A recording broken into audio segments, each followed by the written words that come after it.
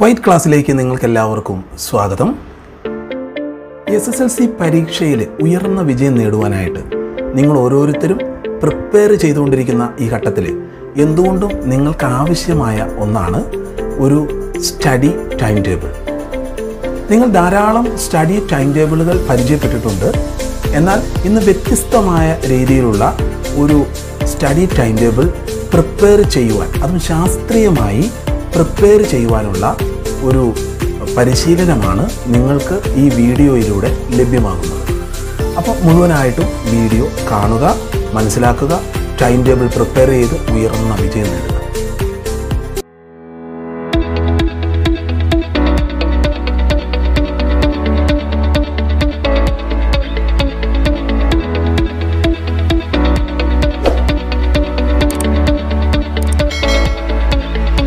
Students, അനേകം കുട്ടികളും hard work ചെയ്യുന്നവരാണ്. എന്നാൽ അതിനനുസരിച്ചുള്ള ഒരു റിസൾട്ട് അവർക്ക് പലപ്പോഴും ലഭ്യമാകുന്നില്ല. പലരും അങ്ങനെ പരാതിപ്പെട്ട് കേൾക്കാറുണ്ട്. അപ്പോൾ ഹാർഡ് വർക്കും സ്മാർട്ട് വർക്കും വ്യത്യസ്തമാണ്. ചില കുട്ടികൾ ഹാർഡ് വർക്ക് ചെയ്യുന്നു, ചില കുട്ടികൾ സ്മാർട്ട് വർക്ക് ചെയ്യുന്നു. ഈ രണ്ട് വർക്കിനും ചിലപ്പോൾ സെയിം ഇഫക്റ്റ് കിട്ടിയേക്കാം, സെയിം സക്സസ് ലഭിച്ചേക്കാം. പക്ഷേ സ്മാർട്ട് വർക്ക് ചെയ്യുന്ന കുട്ടി വളരെ സ്മാർട്ടായിട്ട് അധികം സമയമൊന്നും എടുക്കാതെ, അധികം എഫേർട്ടൊന്നും എടുക്കാതെ വളരെ ബുദ്ധിപരമായിട്ട് പ്രവർത്തിക്കുക വഴി ആ കുട്ടിക്ക് സക്സസ് ലഭിച്ചു. എന്നാൽ മറ്റൊരു കുട്ടിക്കും അതേ സക്സസ് ലഭിച്ചു. പക്ഷേ ആ കുട്ടി ഒന്നാമത്തെ കുട്ടിയെ പോലെ ആയിരുന്നില്ല. ഒത്തിരി സമയങ്ങൾ ഹാർഡ് വർക്ക് ചെയ്ത് ഒത്തിരി ടൈമുകൾ ഉപയോഗിച്ചാണ് ആ കുട്ടി പഠിച്ചത്. അപ്പോൾ ഇത് രണ്ടും ഒരേ സക്സസ് ലഭിച്ചെങ്കിലും സ്മാർട്ട് വർക്ക് ലഭിച്ച കുട്ടിക്ക് കൂടുതലായിട്ട് ആസ്വദിച്ച് പഠിക്കുവാനായിട്ട് സാധിച്ചു. ഒട്ടും പ്രയത്നം അധികം വേണ്ടി വന്നില്ല. അപ്പോൾ ഈ ടൈം ടേബിൾ എന്ന് പറയുന്നത് സ്മാർട്ട് വർക്ക് ചെയ്ത് ഉയർന്ന വിജയം നേടുവാനായിട്ട് നിങ്ങളെ പരിശീലിപ്പിക്കുകയാണ്. ഈ വർഷം മാത്രമല്ല, നിങ്ങളുടെ മുന്നോട്ടുള്ള ഓരോ മത്സര പരീക്ഷകളിലും, SSLC കഴിഞ്ഞാൽ +2 അല്ലെങ്കിൽ ഡിഗ്രി അല്ലെങ്കിൽ ഏത് മത്സര പരീക്ഷയ്ക്കും ഈ ഒരു പരിശീലനം നിങ്ങൾക്ക് വളരെ ശാസ്ത്രീയമായ ഒരു ടൈം ടേബിൾ സെറ്റ് ചെയ്ത് ഒരു ശോഭനമായ ഭാവിയിലേക്ക് മുന്നേറുവാനായിട്ട് സഹായിക്കും. എൻ്റെ പഠനകാലത്ത് ഈ ഇത്തരത്തിലുള്ള ടൈം ടേബിൾ സെറ്റ് ചെയ്താണ് ഞാൻ എൻ്റെ SSLC, അതുപോലെ +2, അതുപോലെ ഡിഗ്രി ക്ലാസ്സുകൾ, പ്രൊഫഷണൽ എഡ്യൂക്കേഷൻ എല്ലാം ഉയർന്ന മാർക്ക് വാങ്ങി വിജയിക്കുവാനായിട്ട് എനിക്ക് സാധിച്ചത്. ഒരർത്ഥത്തിൽ ഇത്തരത്തിലുള്ള ഒരു സ്മാർട്ട് ടൈം ടേബിൾ സെറ്റ് ചെയ്യുവാനായിട്ട് എനിക്ക് അന്നേ അറിയാമായിരുന്നു, അല്ലെങ്കിൽ എനിക്ക് അതിനുള്ള പരിശീലനം ലഭിച്ചിരുന്നു.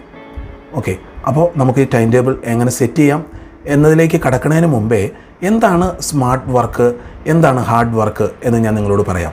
ഉദാഹരണത്തിന് ഒരു കുട്ടിയോട് 1 മുതൽ 14 വരെയുള്ള ഈ സംഖ്യകൾ പ്ലസ് ചെയ്ത് അതിൻ്റെ ടോട്ടൽ സം എത്രയാണെന്ന് ചോദിച്ചു കഴിഞ്ഞാൽ, ഹാർഡ് വർക്ക് ചെയ്യുന്ന കുട്ടിയുണ്ട്, സ്മാർട്ട് വർക്ക് ചെയ്യുന്ന കുട്ടിയുണ്ടെന്നിരിക്കട്ടെ. ഹാർഡ് വർക്ക് ചെയ്യുന്ന കുട്ടി എന്തായിരിക്കും ചെയ്യുക? നമുക്കറിയാം. 1 മുതൽ ആ കുട്ടി 14 വരെയുള്ള മുഴുവൻ സംഖ്യകളും പ്ലസ് ചെയ്ത് കുറേ സമയമെടുത്ത് കുറേ കഷ്ടപ്പെട്ട് ശരി ഉത്തരം കണ്ട് വരും. അപ്പോൾ ആ കുട്ടിക്ക് ഫുൾ മാർക്ക് ലഭിക്കും കേട്ടോ. പക്ഷേ കുട്ടി അതിനുവേണ്ടി ഒത്തിരി പ്രയത്നിച്ച് ഒത്തിരി സമയമെടുത്തു. 1, 2, 3, 3, 3, 6, 6, 4, 10, 15, 15, 15, 6, 21 അങ്ങനെ കുട്ടി ഒത്തിരി സമയമെടുത്താണ് ആ കുട്ടിയെ ചെയ്തത്. എന്നാൽ സ്മാർട്ട് വർക്ക് ചെയ്യുന്ന കുട്ടി ഇങ്ങനെയല്ല ചെയ്യുക. ആ കുട്ടി കാര്യം കൃത്യമായിട്ട് ചെയ്യും, അവനധികം പ്രയത്നം ആവശ്യമില്ല. ആ കുട്ടി ഈ ഫസ്റ്റ് ആൻഡ് ലാസ്റ്റ് ടേംസ് അങ്ങ് പ്ലസ് ചെയ്യും, 15. ഇനി അടുത്ത 2 ടേംസും പ്ലസ് ചെയ്യും, എത്രയാണ്? 15. ഇനി എല്ലാം നോക്കിയാലും ഇങ്ങനെ തന്നെ. ഇനി മൂന്നാമത്തെ ഇത് രണ്ടും, അതും 15. ഇങ്ങനെ എത്ര 15കൾ ഉണ്ടാവും? 2 സംഖ്യ പ്ലസ് ചെയ്യുമ്പോഴാണ് ഒരു 15 കിട്ടുന്നത്. അപ്പോൾ ആകെ 14 സംഖ്യയുണ്ട്. അപ്പോൾ എത്ര ജോഡി ഇതിനകത്തുണ്ട്? 7 ജോഡിയുണ്ട്. എന്ന് വെച്ചാൽ 7 15കൾ ഇങ്ങനെ വരുമെന്ന് ആ കുട്ടി മനസ്സിലാക്കി. ആ കുട്ടി വളരെ സിമ്പിളായിട്ട് 15 × 7 അല്ലേ, 17 70, 7 5 35, 105 എന്നുള്ള ആൻസർ വളരെ വേഗത്തിൽ ആ കുട്ടി കണ്ടെത്തും. മാത്രമല്ല അതിനധികം പരിശീലനം വേണ്ടി വന്നില്ല, അധികം ഹാർഡ് വർക്ക് ചെയ്യേണ്ടി വന്നില്ല. മറ്റേ കുട്ടി ആ ക്വസ്റ്റ്യൻ കണ്ടപ്പോൾ തൊട്ടിരുന്ന് കണക്ക് കൂട്ടി കുത്തിക്കുറിച്ച് പലപ്പോഴും തെറ്റിപ്പോയി, പിന്നെയും ചെയ്ത് അങ്ങനെ പോകുമ്പോൾ ഈ സ്മാർട്ട് വർക്ക് ചെയ്യുന്ന കുട്ടി വളരെ വേഗത്തിൽ ചെയ്യുവാനായിട്ട് ഇടവരും. അപ്പോൾ ഇതാണ് നമ്മുടെ പഠനവും എങ്ങനെ നമുക്ക് സ്മാർട്ടാക്കുവാനായിട്ട് സാധിക്കും. അപ്പോൾ എങ്ങനെ നമ്മുടെ പഠനം സ്മാർട്ടാക്കാം എന്നതിനെക്കുറിച്ചാണ് ഈ വീഡിയോ. നിങ്ങൾ മുന്നോട്ട് കാണുക. അപ്പോൾ സാധാരണ ടൈം ടേബിൾ അനുസരിച്ച് പഠിക്കുക എന്നൊക്കെ പറഞ്ഞാൽ നമ്മുടെ ഉള്ളിലൊരു ധാരണയുണ്ട്. സാധാരണ ടൈം ടേബിൾ എന്നൊക്കെ പറഞ്ഞാൽ നമ്മൾ സാധാരണ ചെയ്യുന്ന ഒരു ടൈം ടേബിളാണ്. എല്ലാ ദിവസവും സ്കൂളിൽ പഠിപ്പിക്കുന്നതിനനുസരിച്ച് ചെയ്യുന്ന ഒരു ടൈം ടേബിൾ. ഇങ്ങനെ കോളങ്ങളൊക്കെ വരച്ച് അതിനകത്ത് തിങ്കൾ, ചൊവ്വ, അങ്ങനെ ഡേറ്റ് അല്ല ഡേയ്സ് ആണ് ഇടുന്നത്. ഇത് റിപ്പീറ്റ് ചെയ്ത് വരും. എല്ലാ തിങ്കളാഴ്ച സെയിം ആയിരിക്കും, എല്ലാ ചൊവ്വാഴ്ച സെയിം ആയിരിക്കും. അതുപോലെ തന്നെ ഇവിടെ നമ്മൾ ടൈം ഇടും. രാവിലെ 6 തൊട്ട് 7 വരെ, അല്ലെങ്കിൽ 8 തൊട്ട് 10 വരെ, അല്ലെങ്കിൽ വൈകുന്നേരം 8 തൊട്ട് 10 വരെ എന്നൊക്കെ പറഞ്ഞ് ഇങ്ങനെ ടൈമുകൾ ഇട്ടുണ്ടാവും. പലപ്പോഴും ഈ ടൈമൊന്നും നമുക്ക് പാലിക്കാനും പറ്റില്ല. ഇനി ഇവിടെ നമ്മൾ എഴുതുന്നത് എന്തെന്നായിരിക്കും? ഇവിടെ നമ്മൾ ബയോളജിയിൽ നിന്ന് എഴുതി വയ്ക്കും, ഇവിടെ നമ്മൾ കെമിസ്ട്രിയിൽ നിന്ന് എഴുതി വയ്ക്കും, ഇവിടെ നമ്മൾ ഫിസിക്സിൽ നിന്ന് എഴുതി വയ്ക്കും, ഇങ്ങനെയൊക്കെ എഴുതി വയ്ക്കുക. അപ്പോൾ ഈ ടൈം ടേബിളിൻ്റെ പ്രത്യേകത, ഈ ടൈം ടേബിൾ അനുസരിച്ച് തിങ്കളാഴ്ച 6 മണി തൊട്ട് 7 മണി വരെയുള്ള ടൈമിൽ ബയോളജി പഠിക്കും എന്ന് മാത്രമേ അർത്ഥമുള്ളൂ. ബയോളജി എവിടെ തൊട്ട് എവിടം വരെ പഠിക്കും, അങ്ങനെ ഒരു അർത്ഥമില്ല. അപ്പോൾ ഇത്തരത്തിലുള്ളൊരു ടൈം ടേബിൾ അല്ല നമുക്ക് SSLC പരീക്ഷയ്ക്ക് വേണ്ടി പ്രിപ്പയർ ചെയ്യുമ്പോൾ അതിനുവേണ്ടി തയ്യാറെടുക്കുവാനായിട്ട് നിങ്ങൾക്ക് ഇങ്ങനെ ഒരു ടൈം ടേബിൾ അല്ല വേണ്ടത്. ഒരു സാധാരണ ടൈം ടേബിൾ അല്ല വേണ്ടത്. പിന്നെ എന്താണ് വേണ്ടത്? ഒരു സ്പെഷ്യൽ ടൈം ടേബിളാണ് വേണ്ടത്. സ്പെഷ്യൽ എന്ന് പറഞ്ഞാൽ ഒരു സ്പെസിഫിക് ടൈം ടേബിളാണ് വേണ്ടത്. എന്ന് വെച്ചാൽ ആ ടൈം ടേബിളിൻ്റെ പ്രത്യേകത, ഇവിടെ നമ്മൾ തിങ്കൾ, ചൊവ്വ, ബുധൻ അങ്ങനെയല്ല എഴുതുന്നത്. അതിന് പകരം നമ്മൾ എഴുതാൻ പോണത് 18/1/2021 തിങ്കൾ, കൃത്യ ഡേറ്റാ, ഒരു സ്പെസിഫിക് ഡേറ്റാ. ആ ഡേറ്റിൽ 6 മണി തൊട്ട് 7 മണി വരെ ബയോളജി എന്നല്ല നമ്മൾ എഴുതുന്നത്. ബയോളജിയുടെ യൂണിറ്റ് 1ൻ്റെ നേർവ്സ് എന്ന് പറയുന്ന ഭാഗമാണ് അന്ന് പഠിക്കുന്നത്. ഇനി 8 തൊട്ട് 10 വരെയുള്ള സമയത്ത് കെമിസ്ട്രിയുടെ യൂണിറ്റ് 1ൽ ഇന്ന ടോപ്പിക്കാണ് പഠിക്കുന്നത്. അങ്ങനെ സ്പെസിഫിക്കായിട്ട് നമ്മൾ ക്രമീകരിച്ച് പോകുന്ന ഒരു രീതിയാണ് ഈ സ്മാർട്ട് ടൈം ടേബിൾ വഴി ഉദ്ദേശിക്കുന്നത്. ഓക്കെ, അപ്പോൾ ഈ ടൈം ടേബിളിന് സാധാരണ ടൈം ടേബിളിനനുസരിച്ച് ഒത്തിരി ഗുണമുണ്ട്. ഗുണം എന്തൊക്കെയാണെന്ന് നിങ്ങൾക്ക് പറയാൻ പറ്റുമോ? ഒന്ന്, കുട്ടിക്ക് ഒരിക്കലും ടെൻഷൻ ഉണ്ടാവില്ല, കോൺഫിഡൻസ് ഉണ്ടാവും. അതിൻ്റെ കാരണം എന്ന് വെച്ചാൽ ഈ ടൈം ടേബിൾ ഇങ്ങനെ പരീക്ഷയുടെ അടുത്ത് വരെയുള്ള ഡേറ്റുകളിൽ ഇങ്ങനെ ക്രമമായിട്ട് മുൻകൂട്ടി തയ്യാറാക്കിയ പ്ലാൻ അനുസരിച്ചാണ് പോകുന്നത്. അപ്പോൾ ഓരോ ദിവസം കഴിയുന്തോറും നമ്മുടെ പഠനത്തിൽ ഉണ്ടാകുന്ന ഓരോ ടോപ്പിക്കും പഠിച്ച് ഇങ്ങനെ കഴിഞ്ഞ് പൊയ്ക്കൊണ്ടിരിക്കുക. അതിൻ്റെ ഒരു പ്രോഗ്രസ് ആയിട്ട് നമുക്ക് നോക്കുമ്പോൾ അറിയാൻ പറ്റും. അപ്പോൾ എത്ര ദിവസം കഴിഞ്ഞാൽ നമ്മൾ പഠിച്ച് തീരും, അപ്പോൾ ഫെബ്രുവരി 10-ാം തീയതി ആകുമ്പോഴേക്ക് എന്തോരം ടോപ്പിക്കൊക്കെ കവർ ചെയ്തിട്ടുണ്ടാവും, അപ്പോൾ സമയം തികയുമോ? കാരണം സമയമൊക്കെ മുൻകൂട്ടി നമ്മളെല്ലാം ടോപ്പിക്കും സമയമൊക്കെ കാൽക്കുലേറ്റ് ചെയ്തിട്ടേക്കുക. അപ്പോൾ സമയം തികയാണ്ട് തന്നെ ഒരു പ്രശ്നമില്ല. സാധാരണ ഒരു ടൈം ടേബിൾ എന്ന് പറഞ്ഞാൽ അങ്ങനെയല്ല. നമ്മൾ വെറുതെ തിങ്കളാഴ്ച 6 മണി തൊട്ട് 7 മണി വരെ ബയോളജി ഇടുന്നു. അന്നത്തെ ദിവസം ഒരു മൂടുണ്ടായിരുന്നില്ല, അന്ന് ബയോളജി പഠിക്കേണ്ടെന്ന് വെച്ചു, അടുത്ത ബയോളജി പിന്നെ അങ്ങനെ പഠിക്കാം. ഇങ്ങനെ ടൈം ഇങ്ങനെ പോയിക്കൊണ്ടിരിക്കും. അവസാനം പരീക്ഷയ്ക്ക് ഏതാനും ദിവസങ്ങൾക്ക് മുമ്പ് നമ്മൾ നോക്കുമ്പോൾ പഠിക്കാൻ ഒരു കുന്നോളം ഉണ്ട്, പഠിച്ചു തീർക്കാൻ സമയമില്ലേ എന്തായാലും. പിന്നെ ടെൻഷനായി അല്ലേ, പിന്നെ ടെൻഷൻ കയറി കഴിഞ്ഞാൽ ഉള്ള സമയം കൂടെ നമുക്ക് ശരിയായി പഠിക്കാൻ പറ്റാതെ വരും. അപ്പോൾ അങ്ങനെയുള്ളൊരു പ്രശ്നത്തിലേക്ക് പോകും. എന്നാൽ ഈ ടൈം ടേബിളിൻ്റെ പ്രത്യേകത, നമുക്ക് ഓരോ ദിവസം കഴിയും തോറും നമുക്കറിയാം ഈ ടൈം ടേബിൾ പ്രകാരം പോകുമ്പോൾ കൃത്യമായിട്ട് പഠിക്കാൻ പറ്റും, ഒട്ടും പഠിക്കാൻ എല്ലാം നമ്മൾ ഉദ്ദേശിച്ച രീതിയിൽ കവർ ചെയ്ത് പറ്റും എന്നുള്ള ഒരു ധാരണ നമുക്കുള്ളതുകൊണ്ട് നമ്മൾ മുന്നോട്ട് പോകും. അതുപോലെ തന്നെ ഈ ടൈം ടേബിൾ തന്നെ ചെറിയൊരു പ്രഷർ നമ്മളിലേക്ക് കൊണ്ടുവരും. കാരണം ഇപ്പോൾ തിങ്കളാഴ്ച അന്നത്തെ ദിവസം എനിക്ക് ബയോളജി നേഴ്സ് പഠിക്കേണ്ടതാണ്. അന്നത് പഠിക്കാൻ പറ്റില്ലെങ്കിൽ അടുത്ത ദിവസം നേഴ്സ് അല്ല പഠിക്കാനുള്ളത്, വേറൊരു ഭാഗമാണ് പഠിക്കേണ്ടത്, ബ്രെയിനാണ് പഠിക്കാനുള്ളത്. അപ്പോൾ നേഴ്സ് ഇന്ന് പഠിച്ചില്ലെങ്കിൽ പിന്നെ സമയം കിട്ടില്ല. അപ്പോൾ അതുകൊണ്ട് കുട്ടിക്ക് അത് ആ ടൈമിനുള്ളിൽ അത് പഠിച്ച് തീർക്കാനുള്ള ഒരു ചെറിയ പ്രഷർ അവൻ്റെ മേലുണ്ടാവും. എപ്പോഴും ചെറിയൊരു സമ്മർദ്ദം, ചെറിയൊരു ടെൻഷൻ വളരെ നല്ലതാണ്. ജീവിതത്തിൽ ആരൊക്കെ വിജയിച്ചിട്ടുണ്ടോ അവരൊക്കെ ഓരോ കാര്യങ്ങളിൽ ചെറിയ ടെൻഷനുള്ളവരാണ്.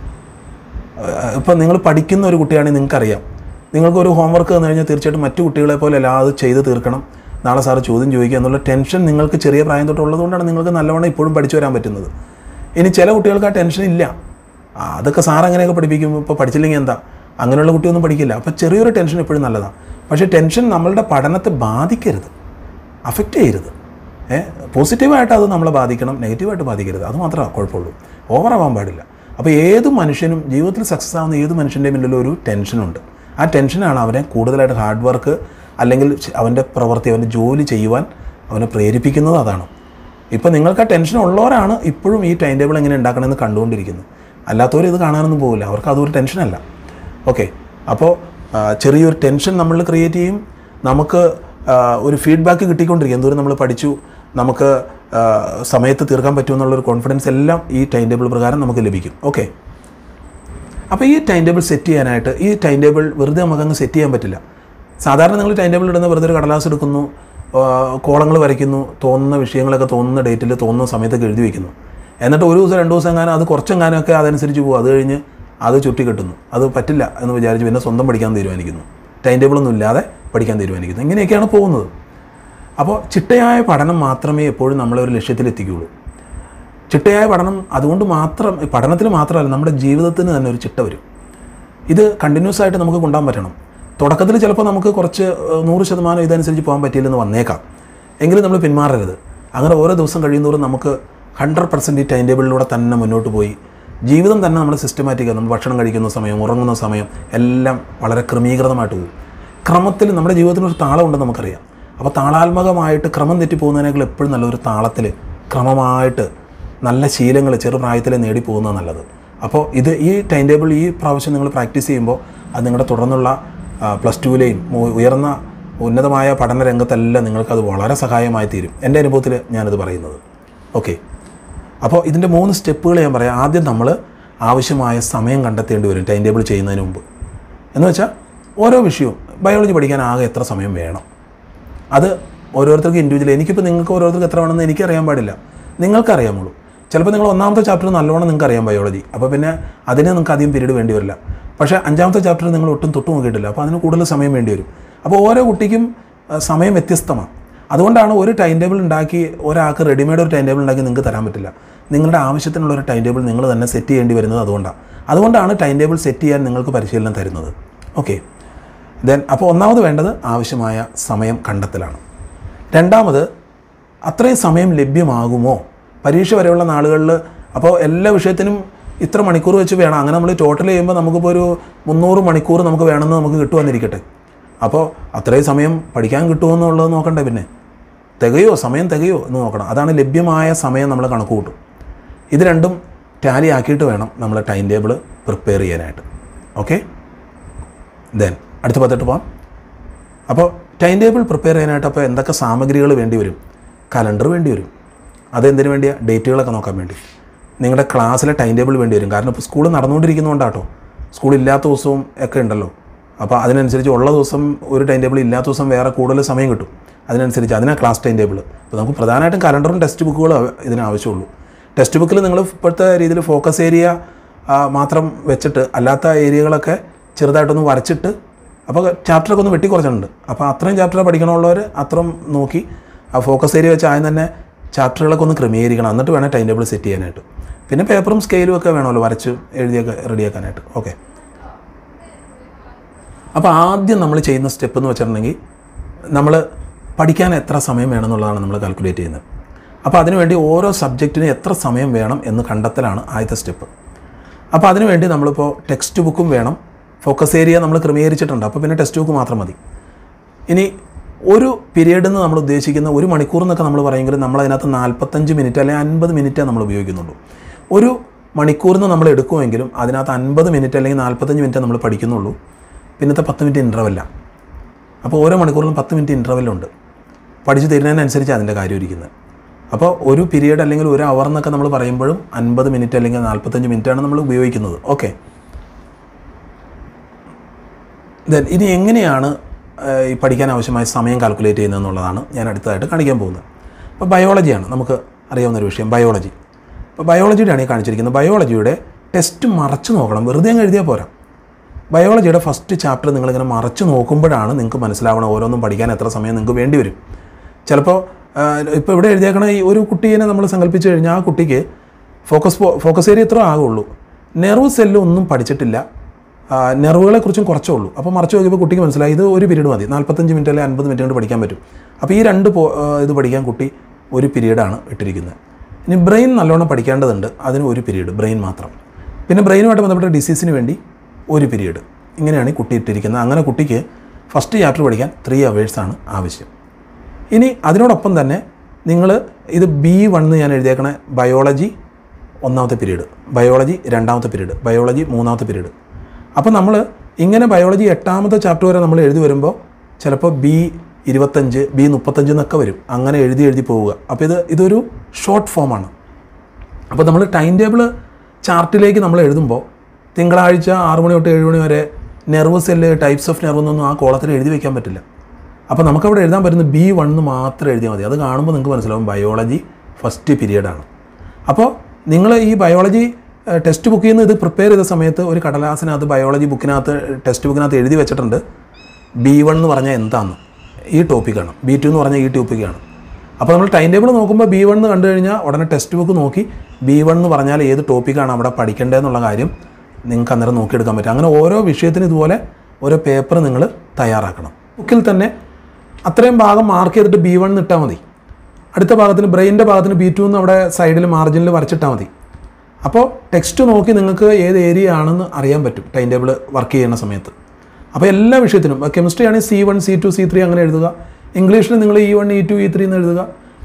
അങ്ങനെ എല്ലാ ചാപ്റ്ററും ചെയ്ത് കഴിയുമ്പോൾ ഇത് ബയോളജിയുടെ എല്ലാ ചാപ്റ്ററും ചെയ്ത് കഴിഞ്ഞപ്പോൾ ടോട്ടൽ അവേഴ്സാണ് അല്ലെങ്കിൽ ടോട്ടൽ പീരീഡ്സാണ് കിട്ടിയിരിക്കുന്നത്. ഫസ്റ്റ് യൂണിറ്റിന് 3 പീരീഡ്, സെക്കൻഡ് യൂണിറ്റിന് 3 പീരീഡ്, 8th യൂണിറ്റിന് 3 പീരീഡ്, അങ്ങനെ ടോട്ടൽ 22 പീരീഡ്സ് ആണ് ബയോളജി. എൻ്റെ എനിക്ക് ശരിയായ രീതിയിൽ പഠിക്കാൻ ആവശ്യമായ സമയം 22 പീരീഡാണ് ബയോളജി. എൻ്റെ ശരിയായ രീതിയിൽ നല്ല മാർക്ക് മേടിക്കത്തക്ക രീതിയിൽ പഠിക്കാൻ 22 പീരീഡാണ് എനിക്ക് ആവശ്യം. ഇങ്ങനെ ഓരോ വിഷയത്തിനും നമുക്ക് മനസ്സിലാക്കാൻ പറ്റും. ഓക്കെ, അപ്പോൾ അങ്ങനെ നമ്മൾ അവസാനം മലയാളത്തിൻ്റെ ബുക്ക് എടുത്തു, ടെക്സ്റ്റ് ബുക്ക് എടുത്തു, അതിൽ ഇതുപോലെയൊക്കെ എഴുതി B1, M1, M2, M3 അങ്ങനെ തിരിച്ച് എഴുതി എത്ര പീരീഡ് വേണമെന്ന് തീരുമാനിച്ചു. അങ്ങനെ ഓരോ ടെക്സ്റ്റ് ബുക്ക് നോക്കി. മലയാളം ഇംഗ്ലീഷൊക്കെ നോക്കുമ്പോൾ ലാംഗ്വേജ് ആയതുകൊണ്ട് അതിൻ്റെ നോട്ടും കൂടെ നിങ്ങൾ നോക്കണം. ചിലപ്പോൾ നോട്ടായിരിക്കും പഠിക്കുന്നത്. അപ്പോൾ ഓരോ ഭാഗങ്ങളും പഠിക്കാൻ എന്തൊരു സമയം വേണം. അങ്ങനെ കാൽക്കുലേറ്റ് ചെയ്ത് ഇവിടെ ടോട്ടൽ ഡിമാൻഡ് ആകെ ഈ കുട്ടിക്ക് പഠിക്കാൻ 233 പീരീഡാണ് പഠിക്കാനായിട്ട് ആവശ്യം വരിക, എല്ലാ വിഷയവും പഠിക്കാൻ. അപ്പോൾ ഇത്രയും പീരീഡ് വേണം അല്ലേ? അപ്പോൾ ഇനി ഇതുകൊണ്ട് തീർന്നില്ല. ഇനി ടൈം ടേബിൾ ചെയ്യാൻ പറ്റില്ല. ടൈം ടേബിൾ ചെയ്യണമെങ്കിൽ ഇത്രയും സമയം ഇനി നമുക്ക് ലഭ്യമാണോ എന്ന് പരിശോധിക്കണം. പഠിക്കാൻ ഇത്രയും സമയം വേണം.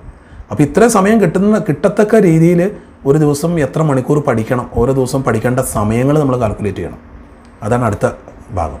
അപ്പോൾ രണ്ടാം ഭാഗത്തായിട്ട് നമ്മൾ വരുമ്പോൾ ലഭ്യമായ സമയം കണ്ടെത്തലാണ് അടുത്തത്. അതിനൊരു കലണ്ടർ മാത്രം മതി. സ്കൂൾ ടൈം ടേബിളിൽ നിങ്ങൾക്ക് അറിയാമല്ലോ ഏതൊക്കെ ദിവസമാണ് നിങ്ങൾക്ക് ക്ലാസ് ഉള്ള, ക്ലാസ് ഇല്ലാത്ത, അങ്ങനെ വെച്ചുകൊണ്ട് അത് നിങ്ങൾ നോക്കി വേണം ചെയ്യാൻ. എക്സാം ടൈം ടേബിൾ എന്ന് പറഞ്ഞേക്കുന്നത് SSLC പരീക്ഷ മാർച്ച് 17 തുടങ്ങണം. അപ്പോൾ മാർച്ച് 10 ആകുമ്പോഴത്തേക്ക് നമുക്ക് ടൈം ടേബിൾ തീർക്കണം. ഓക്കെ, ഇപ്പോൾ നിങ്ങൾ തീരുമാനിച്ചോ ജനുവരി 18 മുതൽ ടൈം ടേബിൾ തുടങ്ങിയിട്ട് ഒരു മാർച്ച് 10 തീർക്കാൻ പാകത്തിന്. പിന്നെയുള്ള 7 ദിവസമൊക്കെ എന്തെങ്കിലുമൊക്കെ മെയിൻ്റനൻസ് ഒക്കെ ചെയ്യാനുള്ള സമയമാണ്. അപ്പോൾ ഇത്ര സമയത്തിനുള്ളിലായിരിക്കണം ഈ ടൈം ടേബിൾ. അപ്പോൾ ജനുവരി 18 നിങ്ങൾ ടൈം ടേബിൾ സ്റ്റാർട്ട് ചെയ്യുന്ന രീതിയിൽ ഇത് ക്രമീകരിക്കേണ്ടി വരും മാർച്ച് 10 വരെ. ഓക്കെ, ദെൻ അപ്പോൾ ഞാൻ അടുത്ത ഭാഗത്തോട്ട് പോവുകയാണ്. സമയം കണ്ടെത്തും. നിങ്ങൾ കലണ്ടർ എടുക്കുന്നു. കലണ്ടറിൽ നിങ്ങൾ ഓരോ ഡേറ്റുകൾ നോക്കുക. കണ്ടോ, അത് ചെയ്യുമ്പോൾ നിങ്ങളുടെ ഇങ്ങനത്തെ ഒരു ചാർട്ട് നിങ്ങൾ തയ്യാറാക്കി വെക്കണം. ചാർട്ട് നിങ്ങൾ ശ്രദ്ധിച്ചാൽ കാണാം. ഈ കുളത്തിൽ ഡേറ്റുകളാണ് 18 അന്നോട്ടാണ് നമ്മൾ തുടങ്ങണേ. അപ്പോൾ 18, 19, 20, 21, 22, 21, 25 അങ്ങനെ പോവുക. അങ്ങനെ മുഴുവൻ ഇല്ലെങ്കിലും ഇപ്പോൾ തൽക്കാലം നിങ്ങൾ ചെയ്യേണ്ടത് ഫസ്റ്റ് വോളിയം ആണ് നമ്മൾ ചെയ്യാൻ പോകുന്നത്. ഫസ്റ്റ് വോളിയം ഇങ്ങനെ ടൈം ടേബിൾ ചെയ്യുക. എന്നിട്ട് 18 തൊട്ട് പഠനം ആരംഭിക്കുക. അപ്പോൾ ഫസ്റ്റ് വോളിയം പഠിച്ചു തീർക്കാനായിട്ട് നമുക്കൊരു ടൈം ഇടാം. ഒരു ഫെബ്രുവരി 10 വരെയുള്ള ടൈം ഇടുക. ഇവിടെ ഫെബ്രുവരി 10 വരെയുള്ളൊരു ടൈം കൊടുത്തിട്ട് ഫെബ്രുവരി 10 ഫെബ്രുവരി 15 വരെയുള്ളൊരു ടൈം കൊടുത്തിട്ട് ഫസ്റ്റ് വോളിയം എല്ലാ വിഷയത്തിൻ്റെ ഫസ്റ്റ് വോളിയത്തിൻ്റെ ഇതുപോലെ തന്നെ കണക്കൊക്കെ എടുക്കുക. ഫസ്റ്റ് വോളിയം പഠിക്കാൻ എന്തൊരു സമയം വേണമെന്നുള്ളത് ആദ്യം കാൽക്കുലേറ്റ് ചെയ്തു. സെക്കൻഡ് വോളിയം അവിടെ കിടക്കട്ടെ, എന്നാലും കുഴപ്പമില്ല. എന്നിട്ട് ഫെബ്രുവരി 10 വരെ ഇങ്ങനെ അറേഞ്ച് ചെയ്യുക. അപ്പോൾ ഈ കുളം നോക്കിയാൽ തിങ്കൾ, ചൊവ്വ, ബുധൻ അങ്ങനെ ഇട്ടിട്ടുണ്ട്. അതിൻ്റെ ഒരു കാരണം എന്ന് വെച്ചാൽ നമുക്കിത് പെട്ടെന്ന് അറിയാൻ വേണ്ടിയാണ്. തിങ്കളാഴ്ച ആകുമ്പോൾ നമുക്ക് പഠിത്തമുള്ള ദിവസമായിരിക്കാം. അപ്പോൾ കൂടുതൽ സമയം നമുക്ക് കിട്ടില്ല. ഞായറാഴ്ചയോ ശനിയാഴ്ച ആകുമ്പോൾ പഠിത്തമില്ലാത്ത ദിവസമായിരിക്കും. അതുപോലെ അവധി ദിവസങ്ങൾ കാണാം. അപ്പോൾ ഈ ഡേയും ഡേറ്റും കൃത്യമായിട്ട് ഇടണം. പിന്നെ ഇവിടെ ഇട്ടിരിക്കുന്ന സമയങ്ങളാണ് കൊടുത്തിരിക്കുന്നത്. രാവിലെയാണ് തുടങ്ങുന്നത് 4 തൊട്ട് 6 വരെ, 6 തൊട്ട് 8 വരെ ഇങ്ങനെ സമയം കൊടുത്ത് ഇത്ര സമയം പഠിക്കുമെന്നല്ല അതിൻ്റെ അർത്ഥം. നമ്മൾ ഇനി നോക്കുന്നത് ഇവിടെ ഞാൻ ഒന്നും എഴുതിയേക്കണമുണ്ടോ. അതിൻ്റെ അർത്ഥം എന്ന് പറഞ്ഞാൽ രാവിലെ 4 മണി തൊട്ട് 6 മണി വരെയുള്ള ടൈമിൽ എത്ര പീരീഡ് പഠിക്കാൻ പറ്റും ഈ കുട്ടിയെ സംബന്ധിച്ച് ഈ 18 തിങ്കളാഴ്ച. കുട്ടി നോക്കിയപ്പോൾ അന്ന് ക്ലാസ് ഇല്ലാത്ത ദിവസമാണ്. ഓക്കെ, പിറ്റേ ദിവസം ക്ലാസ് ഉണ്ട്. അപ്പോൾ മുന്നോടിയായിട്ട് ഞാനൊന്ന് പറയട്ടെ. ഒരു ദിവസം നിങ്ങൾ 7 മണിക്കൂർ എന്നുള്ള രീതിയിൽ ആവറേജ് ചെയ്യുക. 7 മണിക്കൂർ നിങ്ങൾ കണ്ടെത്തി വയ്ക്കുക ഇതിനകത്ത് കേട്ടോ, കുറഞ്ഞത്. അപ്പോൾ ഈ കുട്ടി നോക്കിയപ്പോൾ ഈ കുട്ടിയുടെ പ്രത്യേകത, ഈ കുട്ടി രാവിലെ 5 മണിക്ക് എണീക്കുന്ന ഒരു കുട്ടിയാണ്. ഓക്കെ, കുട്ടിക്ക് ട്യൂഷനില്ല, അന്നത്തെ ദിവസം സ്കൂളും ഇല്ല. അപ്പോൾ ഈ കുട്ടി ഫുൾ ഫ്രീയാണ്. ഇനിയുള്ള നാളുകൾ നമ്മൾ ഈ ട്യൂഷനൊക്കെ ഒഴിവാക്കേണ്ട സമയം അതിക്രമിച്ചു കഴിഞ്ഞു. ഇനി നമുക്ക് സെൽഫായിട്ട് പഠിക്കാനുള്ള സമയങ്ങളാണ് കൂടുതലായിട്ട് ആവശ്യം വേണ്ടത്. അപ്പോൾ ഇവിടെ നമ്മൾ നോക്കുമ്പോൾ ഈ കുട്ടിയപ്പോൾ 5 മണിക്ക് എണീക്കുന്നത്. അപ്പോൾ ഏകദേശം 5 മണിയെന്ന് വെച്ചാൽ ഒരു 4:45 എഴുന്നേറ്റിട്ട് ദിനചര്യകളൊക്കെ കഴിഞ്ഞ് 5 മണി തൊട്ട് 6 മണി വരെയുള്ള സമയത്ത് ഈ കുട്ടി ഒരു പീരീഡ് പഠിക്കും. അത് കഴിഞ്ഞ് 6 മണി തൊട്ട് 8 മണി വരെയുള്ള സമയം 2 മണിക്കൂറുണ്ട്. അതിൻ്റെ ഇടയ്ക്ക് കുട്ടി 2 പീരീഡ് പഠിക്കും. 8 മണി തൊട്ട് 10 മണി വരെയുള്ള സമയത്ത് ഈ കുട്ടി 1 മണിക്കൂറേ പഠിക്കുന്നുള്ളൂ. വേറെ എന്തെങ്കിലും കാര്യം ഉണ്ടാവും. 10 മണി തൊട്ട് 12 മണി വരെ 1 മണിക്കൂറേ പഠിക്കണം. വേണമെങ്കിൽ ഇത് 2 ആക്കാം കേട്ടോ. അത് കഴിഞ്ഞിട്ട് പിന്നെ 12 മണി കഴിഞ്ഞിട്ടുള്ളൊരു സമയം എന്ന് പറഞ്ഞാൽ പഠിക്കാനുള്ള ഒരു നല്ലൊരു സമയമല്ല.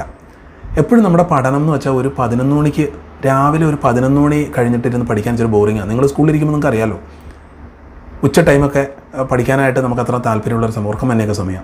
ആ ടൈം ചെറുതായിട്ടൊന്ന് ഉറങ്ങുന്നത് പോലും നല്ലതാണ്. 1-2 മണിക്കൂർ ചെറുതായിട്ട് മയങ്ങുന്ന നല്ലതാണ്. 12 മണി 1 മണിക്കൊക്കെ ഭക്ഷണം കഴിച്ചിട്ട് ഒരു 3 മണി വരെയൊക്കെ ജസ്റ്റ് ഒന്ന് വലിയ ഉറക്കത്തിനല്ല, ചെറിയൊരു ഉറങ്ങുന്നവരെ നമുക്ക് മെമ്മറി വർദ്ധിപ്പിക്കും. അപ്പോൾ ഇങ്ങനെ പഠിക്കുന്ന ഒരു കുട്ടിക്ക് ധൈര്യമായിട്ട് ഉച്ചയ്ക്ക് ഉറങ്ങാം. കാരണം ഇത്രയും സമയം പഠിച്ച ഒരു കുട്ടിയാണ്. ഇനി അത് 3 തൊട്ട് 5 വരെ അവിടെ 1 പീരീഡ് ആ കുട്ടി പഠിക്കുന്നുള്ളൂ. 5 തൊട്ട് 7 വരെ 2 പീരീഡ്, 7 തൊട്ട് 9 വരെ 1 പീരീഡ്. പിന്നെ 9 മണി കഴിയുമ്പോഴത്തേക്ക് കുട്ടി ഭക്ഷണം കഴിച്ചിട്ട് ഉറങ്ങാനുള്ള തയ്യാറെടുപ്പ്. കാരണം ഈ കുട്ടീനെ സംബന്ധിച്ച് പിറ്റേ ദിവസം 5 മണിയാകുമ്പോൾ 4:45 എഴുന്നേൽക്കേണ്ടതാണ്. അപ്പോൾ അതുകൊണ്ട് 9 മണി വേണം അല്ലേ? കാരണം ഉറക്കം വളരെ കൃത്യമായിരിക്കണം. ഉറക്കം 8 മണിക്കൂറാണ് നമ്മൾ യഥാർത്ഥത്തിൽ ഉറങ്ങേണ്ടത്. 7-നും 8-നും ഇടയ്ക്കാണ്. 8 മണിക്കൂറാണ് ഒരു കുട്ടിയുടെ ഉറക്ക ടൈം. അപ്പോൾ അത്രയും ഉറക്കം കളഞ്ഞിട്ടുള്ള ഒരു കാര്യവും നിങ്ങൾ ചെയ്യരുത്. അത് ഒരു ദിവസമൊന്നും കുഴപ്പമില്ലെങ്കിൽ പോലും നിരന്തരമായിട്ട് ചെയ്യുമ്പോൾ അത് നമ്മുടെ പഠനത്തെ ബാധിക്കും. അപ്പോൾ ഉറക്കം ഒരു വിട്ടുവീഴ്ചയും ചെയ്യേണ്ട, 8 മണിക്കൂർ. ഓക്കെ. അപ്പോൾ ആ തരത്തിൽ അതുകൊണ്ടാണ് 9 മണിക്ക് ഇവിടെ കുട്ടി കിടക്കാനായിട്ട് തുടങ്ങുന്നത്. ഇനി രണ്ടാമത്തെ ദിവസം നമ്മൾ നോക്കുമ്പോൾ അന്ന് ക്ലാസ് ഉള്ള ദിവസമാണ്. ഈ കുട്ടിക്ക് ട്യൂഷൻ ഇല്ലാത്ത കുട്ടിയാണ് കേട്ടോ. അപ്പോൾ കുട്ടി പഴയതുപോലെ എഴുന്നേറ്റു. 4 മണി തൊട്ട് 6 മണി വരെ 1 മണിക്കൂർ, 6 തൊട്ട് 8 വരെ 2 മണിക്കൂർ പഠിക്കാൻ പറ്റില്ല. കാരണം 6 മണി തൊട്ട് 7 മണി വരെ കുട്ടിക്ക് 1 പീരീഡ് പഠിക്കാൻ പറ്റുള്ളൂ. അത് കഴിഞ്ഞ് സ്കൂളിൽ പോകാനുള്ള തയ്യാറെടുപ്പൊക്കെ ഉണ്ട്. അപ്പോൾ 1 മണിക്കൂറേ പറ്റുള്ളൂ. പിന്നെ ഇതൊക്കെ സ്കൂളിലുള്ള ടൈമാണ്. സ്കൂൾ വിട്ട് 5 മണി 4:30 ആകുമ്പോൾ വീട്ടിലെത്തണം. അപ്പോൾ അതുകൊണ്ട് ഈ സെഷനും പറ്റില്ല. 5 തൊട്ട് 7 വരെയുള്ള സെഷനിൽ കുട്ടി 2 മണിക്കൂർ പഠിച്ചു. 7 തൊട്ട് 9 വരെയുള്ള സമയത്ത് 1 മണിക്കൂറേ പറ്റുള്ളൂ. കാരണം ഓൺലൈൻ ക്ലാസ് ഉണ്ട്, നമ്മുടെ ക്ലാസ് ഉണ്ട് കേട്ടോ. അപ്പോൾ അതിനകത്ത് അതുകൊണ്ട് ഇവിടെ 1 മണിക്കൂറാണ് നമുക്ക് പറ്റുള്ളൂ. ഓക്കെ. പിന്നെ ഇന്നത്തെ പ്രത്യേക ദിവസത്തിൽ കുട്ടി 9 തൊട്ട് 11 വരെയുള്ള സമയത്ത് 1 മണിക്കൂറൂടെ പഠിക്കാനായിട്ട് വെച്ചേക്കുക. അതിൻ്റെ കാരണം ഈ ദിവസം 1 1 2 2 2 4 1 5 1 6 മണിക്കൂർ ഇവിടെ കിട്ടണുള്ളൂ. 7 വേണമല്ലോ. ഇനിയിപ്പോൾ ഇതില്ലെങ്കിലും കുഴപ്പമൊന്നുമില്ല കേട്ടോ. കാരണം ഇവിടെ നമ്മൾ കുറച്ച് കൂട്ടി പഠിച്ചിട്ടുണ്ട്. ഈ ദിവസം പഠിത്തമില്ലാത്ത ദിവസവും കൂടുതൽ പഠിച്ചിട്ടുണ്ട്. ഇന്ന് 1 2 3 4 5 6 2 8 9 മണിക്കൂറാണ് പഠിച്ചിരിക്കുന്നത്. 9 മണിക്കൂർ ഇട്ടിട്ടുണ്ട്. അപ്പോൾ ഇവിടെ 5 ആയാലും മതി. അപ്പോൾ ഇതില്ലെങ്കിലും കുഴപ്പമില്ല കേട്ടോ. കാരണം ഇതിൻ്റെയും കൂടെ കൂട്ടിയാണ് ഇവിടെ നമ്മൾ പഠിച്ചേക്കണത്. അപ്പോൾ ഇവിടെ കൂടുതൽ ടൈം എടുക്കാനുള്ള കാരണം ഇവിടെ കിട്ടില്ല എന്ന് നമുക്കറിയാം. അതുകൊണ്ടാണ്. ഇനി ബുധനാഴ്ചയും ഈ തിങ്കളാഴ്ചത്തെ അതേ രീതിയിൽ തന്നെ നമുക്ക് ടൈം അലോട്ട് ചെയ്യാം. ഇങ്ങനെ ഏകദേശം ഫസ്റ്റ് വോളിയം പഠിക്കാനുള്ള രീതിയിൽ ഒരു ഫെബ്രുവരി 10-ാം തീയതി 12-ാം തീയതി വരെയുള്ള ടൈം ഇങ്ങനെ അലോട്ട് ചെയ്ത് പോവുക. അതാണ് ആദ്യം ചെയ്യേണ്ടത്. എന്നിട്ട് ഓരോ ദിവസം നിങ്ങൾക്ക് എത്ര പീരീഡ് കിട്ടുമെന്ന് എഴുതി വയ്ക്കാം. അപ്പോൾ ഈ ദിവസം നിങ്ങൾക്ക് എത്ര പീരീഡ് കിട്ടും? ഇവിടെ 1 2 3 4 5 6 2 8 9 കിട്ടുമെങ്കിൽ എപ്പോഴും ഒരു പീരീഡ് നിങ്ങൾ വെറുതെ ബ്ലാങ്ക് ആയിട്ട് ഇടണം. അത് കണക്കിപ്പെടുത്തണ്ട. അപ്പോൾ ഇതിനകത്ത് ഈ പീരീഡ് നമ്മൾ കണക്കിപ്പെടുത്തുന്നില്ല കേട്ടോ. അപ്പോൾ ഇവിടെ 9 ഉണ്ടെങ്കിൽ 8 എന്നാണ് നമ്മൾ എഴുതുള്ളൂ. ഇത് ഒരു പീരീഡ് എന്ന് വെച്ചാൽ ഇതിൻ്റെ ഇടയ്ക്ക് നമ്മൾ ഉദ്ദേശിച്ച രീതിയിൽ പഠിക്കാൻ പറ്റിയില്ല എന്നിരിക്കട്ടെ. അപ്പോൾ നമുക്ക് കുറച്ച് സമയം കൂടെ വേണ്ടി വരും. അങ്ങനെ വരുമ്പോൾ ഈ സ്പെയർ പീരീഡ് നമുക്ക് എടുത്ത് ഉപയോഗിക്കാം. അപ്പോൾ ഇവിടെ അങ്ങനെ ഒരു പീരീഡ് ഇല്ലെങ്കിൽ എന്താ പറ്റാൻ പോണേ? ഇവിടെ പഠിക്കാൻ പറ്റാണ്ട് വരുന്നവർ നേർവസ് രാവിലെ എഴുന്നേക്കാൻ പറ്റില്ല. അപ്പോൾ ഇവിടെ പഠിക്കുന്ന സാധനം പഠിക്കാൻ പറ്റിയില്ല. അപ്പോൾ ഇനി പഠിക്കാൻ വേറെ സമയമില്ല അല്ലേ? അങ്ങനെ വരും. അങ്ങനെ വന്ന കാര്യങ്ങൾ നമുക്കിവിടെ ഈ എക്സ്ട്രാ ടൈം, ഇതിനെ നമുക്ക് എന്തെന്ന് പറയാം, റിസർവ് ടൈം എന്ന് പറയാം. അപ്പോൾ എല്ലാ ദിവസവും ഒരു പീരീഡ് റിസർവ് പീരീഡ് ആയിരിക്കും. അപ്പോൾ ഈ ദിവസം വേണമെങ്കിൽ നമുക്ക് ഇത് റിസർവ് പീരീഡ് ആക്കിയിടാം കേട്ടോ. അപ്പോൾ ഇത് 8, ഇത് നമ്മൾ കൂട്ടുമ്പോൾ 1 1 2 4 5 6 പീരീഡ് ഉണ്ടെങ്കിൽ നമ്മൾ 5 എന്ന് എഴുതുന്നുള്ളൂ. ഒരു പീരീഡ് റിസർവാണ്. റിസർവ് പീരീഡ് ഇപ്പോൾ തന്നെ വട്ടം വരച്ചിടണം നല്ലതാണ്. ഓക്കെ. ഇത് പെൻസിലും കൊണ്ട് ചെയ്യുന്നതാണ് കൂടുതൽ നല്ലത്. ഏത് ഈ എഴുതുന്ന സംഖ്യകളൊക്കെ പെൻസിലും കൊണ്ട് എഴുതുക. കാരണം ഇതിൻ്റെ മുകളിലാണ് നമ്മളിനി ടൈം ടേബിൾ എഴുതി ഉണ്ടാക്കാൻ പോണേ. അപ്പോൾ അതുകൊണ്ട് പെൻസിലും കൊണ്ട് ചെയ്യുക. അപ്പോൾ മാച്ച് കളയാൻ പാകത്തിന്. ഓക്കെ. അപ്പോൾ ഇങ്ങനെ 5 നമ്മൾ എഴുതി. ഇനി തിങ്കൾ. അപ്പോൾ ഇവിടെയൊക്കെ ഇങ്ങനെ സംഖ്യകൾ വരാൻ തുടങ്ങും. 4 8 9 7 ഇങ്ങനെ സംഖ്യകൾ വരും. അങ്ങനെ നിങ്ങൾ ഫസ്റ്റ് ഓളിയാണ് ചെയ്യുന്നതെങ്കിൽ 2 ഓളിയും കൂടെ ചേർത്താണെങ്കിൽ ടോട്ടൽ നിങ്ങൾ മാർച്ച് 10 വരെയുള്ള ഡേറ്റുകൾ ഇങ്ങനെ കണക്ക് കൂട്ടണം, മുഴുവൻ പുസ്തകവും. ഇനി നിങ്ങൾ ഫസ്റ്റ് ഓളിയം മാത്രമേ ചെയ്യുന്നുള്ളെങ്കിൽ ഫെബ്രുവരി 12-ാം തീയതിയോ, അത് നിങ്ങളുടെ താല്പര്യം പോലെ 10-ാം തീയതി 12-ാം തീയതി വരെയുള്ള രീതിയിൽ ഇങ്ങനെ ചെയ്തു വയ്ക്കുക. ഓക്കെ.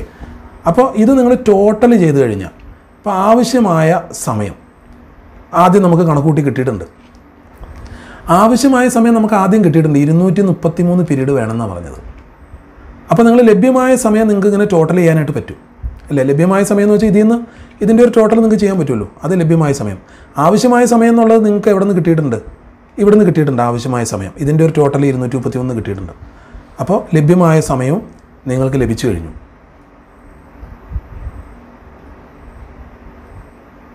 അപ്പോൾ ലഭ്യമായ സമയം ഉദാഹരണത്തിന് നിങ്ങൾക്ക് കിട്ടിയിരിക്കുന്നത് ഒരു 220 ആണെന്നിരിക്കട്ടെ. ഇത് ശരിയാവോ? കാരണം പഠിക്കാൻ 233 പീരീഡ് വേണം. ഈ രീതി പഠിച്ചു പോയി കഴിഞ്ഞാൽ ആകെ കിട്ടുന്ന 220 പീരീഡ്. അപ്പോൾ 13 പീരീഡിന് പഠിക്കാനുള്ള സാധനം പഠിക്കാൻ സമയം കിട്ടില്ല. അപ്പോൾ ഇങ്ങനെ വന്നത് അപകടകരമാണ്. അപ്പോൾ ഇത് ടൈം ടേബിൾ ടാലി ആയിട്ടില്ല എന്നർത്ഥം. അപ്പോൾ എപ്പോഴും ടാലി ആവണമെങ്കിൽ ആവശ്യമായ സമയത്തേക്കാൾ ഒരു 10-20 പീരീഡ് കൂടുതലായിരിക്കണം ലഭ്യമായ സമയം. അപ്പോൾ 233 വേണ്ടതെങ്കിൽ നമുക്കൊരു 250 അല്ലെങ്കിൽ 260 പീരീഡ് വരെ നമ്മളിവിടെ സ്പെയർ ഇടണം. അപ്പോൾ അങ്ങനെ ഇട്ടാലത്തെ ഗുണം 233 പീരീഡ് മതി, 260 പീരീഡ് ഉണ്ട്. അപ്പോൾ കുറച്ച് പീരീഡ് നമുക്ക് എന്തെങ്കിലും അസുഖം എന്തെങ്കിലുമൊക്കെ വന്നു കഴിഞ്ഞാൽ ഏതെങ്കിലും കാര്യങ്ങൾ കൃത്യമായിട്ട് ടൈം ടേബിൾ ചെയ്യാൻ പറ്റാതെ വന്നാൽ, പഠിക്കാൻ പറ്റാതെ വന്നാൽ അതൊക്കെ സ്പെയർ ടൈമിലേക്ക് ഇടാൻ പറ്റും. അങ്ങനെ കുറച്ച് സ്പെയർ ടൈം നമുക്ക് കിടക്കും. അപ്പോൾ അത് കിടന്നോട്ടെ.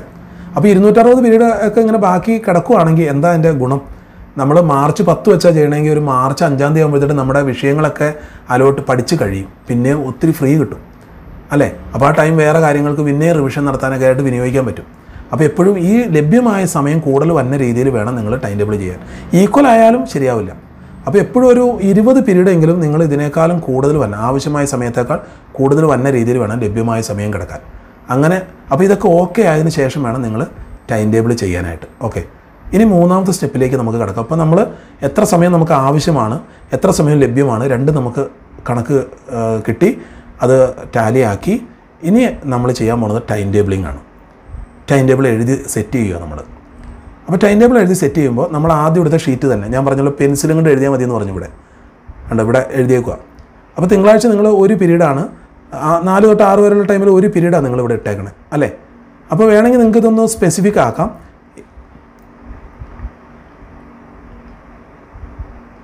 വേണമെങ്കിൽ നിങ്ങൾക്ക് ഈ സമയം ഒന്ന് സ്പെസിഫിക് ആക്കാം. 4 തൊട്ട് 6 വരെ എന്നുള്ളതിന് പകരം നിങ്ങൾക്ക് വേണമെങ്കിൽ ഒരു പീരീഡല്ലേ ഇവിടെ പഠിക്കുന്നത്. അപ്പോൾ ആ ടൈം കൃത്യമായിട്ട് എഴുതാം.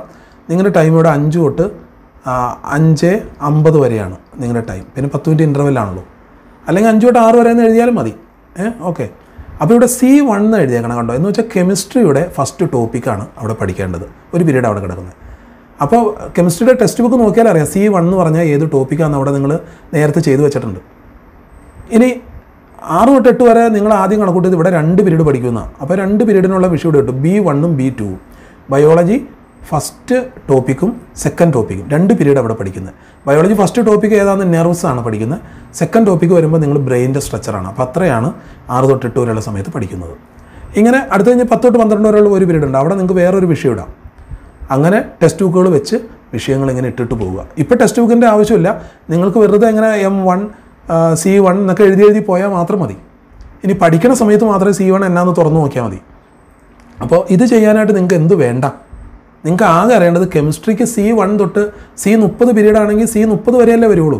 അപ്പോൾ C30 വരെ മതി എന്നുള്ളൊരു കാര്യം മാത്രം, ലിമിറ്റ് മാത്രം നിങ്ങൾ അറിഞ്ഞു വെച്ചാൽ മതി. അല്ലാണ്ട് ടെക്സ്റ്റ് ബുക്കൊന്നും ഇനി നമ്മൾ തുറന്നു നോക്കേണ്ട കാര്യമില്ല. ഇവിടെ നിങ്ങൾക്ക് C1 എന്ന് എഴുതാം.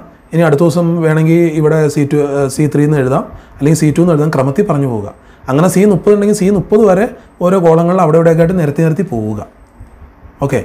31 വേണോ? വേണ്ട. കാരണം 30 വരെ ആ കെമിസ്ട്രിക്ക് വേണോ, 30 പീരീഡ് ആ കെമിസ്ട്രിക്ക് ആവശ്യമുള്ളെങ്കിൽ 31 എഴുതണ്ട. C30 വരെ എഴുതിയാൽ കെമിസ്ട്രി തീർന്നു എന്ന് നമുക്ക് ധാരണ കിട്ടും.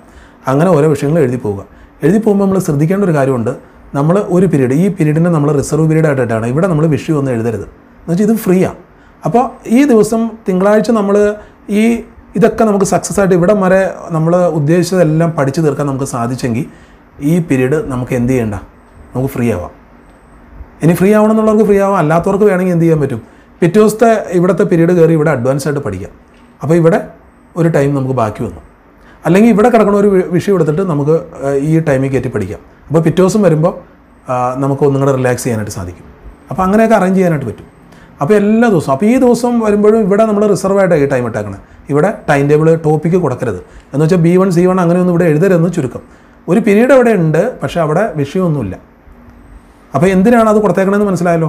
ഇങ്ങനെ ഇടാണ്ട് നമ്മൾ പോയി കഴിഞ്ഞാലത്തെ കുഴപ്പം, ഇപ്പോൾ ഈ ദിവസം നമുക്ക് ഉദ്ദേശിച്ച ടോപ്പിക്ക് കവർ ചെയ്യാൻ പറ്റിയില്ല എങ്കിൽ നമുക്ക് പിന്നെ ഇവിടെ പഠിക്കേണ്ട ഭാഗം പഠിക്കാൻ പറ്റില്ല, വൈകി എഴുന്നേറ്റ് പഠിക്കാൻ പറ്റില്ല. അപ്പോൾ പിന്നെ ഇത് പഠിക്കാനായിട്ടൊരു സമയമില്ലെങ്കിൽ ടൈം ടേബിൾ പൊളിയും. അപ്പോൾ ഇത് പഠിക്കാൻ പറ്റാണ്ട് പിന്നെ പിറ്റത്തെ ദിവസം C2 ഇട്ടിട്ടുണ്ട്. C1 പഠിക്കാണ്ട് C2 എങ്ങനെ പഠിക്കണേ? അപ്പോൾ അങ്ങനെ വരുമ്പോൾ നിങ്ങൾ പിന്നെ ഈ ടൈം ടേബിളും ശരിയാവില്ല എന്നൊക്കെ പറഞ്ഞ് അത് ഇട്ടിട്ട് പോകും. അപ്പോൾ ഇങ്ങനെ ഒരു ടൈം ഇതിനകത്ത് കിടപ്പുണ്ടെങ്കിൽ ഇങ്ങനെ അറേഞ്ച് ചെയ്ത് പോകാൻ പറ്റും. പരമാവധി നിങ്ങൾ ആരംഭത്തിൽ 100% നിങ്ങൾക്ക് ടൈം ടേബിളിലൂടെ പോകാൻ പറ്റാതെ വരും.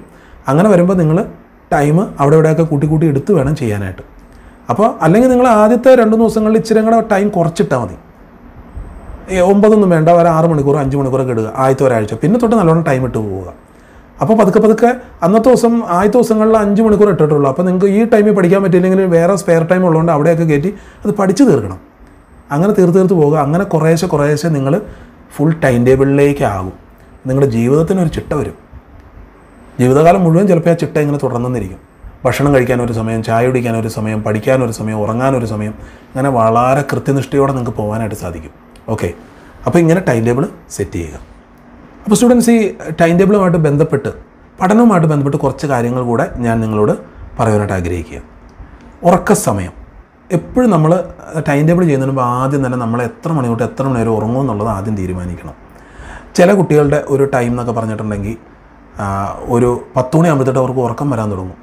അങ്ങനെയുള്ളൊരു 10 മണിക്ക് കിടന്ന് ഉറങ്ങുക. എന്നിട്ട് 7 അല്ലെങ്കിൽ 7.5 8 മണിക്കൂറോളം കൗണ്ട് ചെയ്യുക.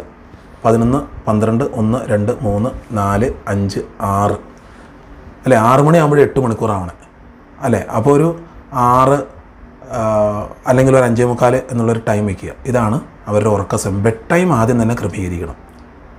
ഇനി ചില കുട്ടികൾ അങ്ങനെയല്ല. ചില കുട്ടികൾക്ക് ചെറുപ്രായം തൊട്ടേ രാത്രി ഉറക്കളച്ചിരുന്ന് 12 മണി രാത്രിക്ക് ഇരുന്ന് പഠിക്കാൻ നല്ല ഉത്സാഹം. അങ്ങനെയുള്ളവരുണ്ടെങ്കിൽ അവരങ്ങനെ തന്നെ ചെയ്യുക.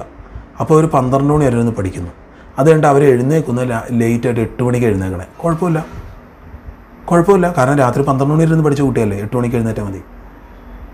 നമ്മൾ ഉദ്ദേശിക്കുന്ന പോലെ രാവിലത്തെ ടൈമിന് ചില പ്രത്യേകതകൾ ഉണ്ടെങ്കിൽ പോലും ചില കുട്ടികളെ സംബന്ധിച്ച് രാവിലെ ടൈം ഉറക്കം ചിറ്റിലായിരിക്കും. അവരത് പുതിയ ശീലമാണെങ്കിൽ നിങ്ങളത് ശീലിക്കേണ്ട. നിങ്ങൾ പണ്ട് തൊട്ടേ രാവിലെ എഴുന്നേറ്റ് പഠിക്കുന്ന ശീലക്കാരാണെങ്കിൽ അത് തന്നെ രാവിലെ തന്നെ നിങ്ങൾ 4 മണിക്ക് തന്നെ സ്റ്റാർട്ട് ചെയ്യുക. അല്ല, നിങ്ങൾ 4 മണിക്ക് സ്റ്റാർട്ട് ചെയ്ത് 9 മണിക്ക് അവസാനിപ്പിക്കുക പഠനം.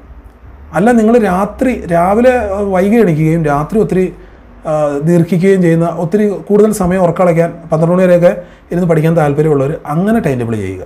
ഓക്കെ, അപ്പോൾ ടൈം ടേബിൾ നമ്മൾ ക്രമീകരിക്കുമ്പോൾ അങ്ങനെ ചെയ്താൽ മതി. ഓക്കെ, അപ്പോൾ ഉറക്ക ടൈം ക്രമീകരിക്കണം. ഇനി ഉണർന്നു കഴിഞ്ഞാൽ ചില കുട്ടികൾക്ക് ഒരു ശീലമുണ്ട്.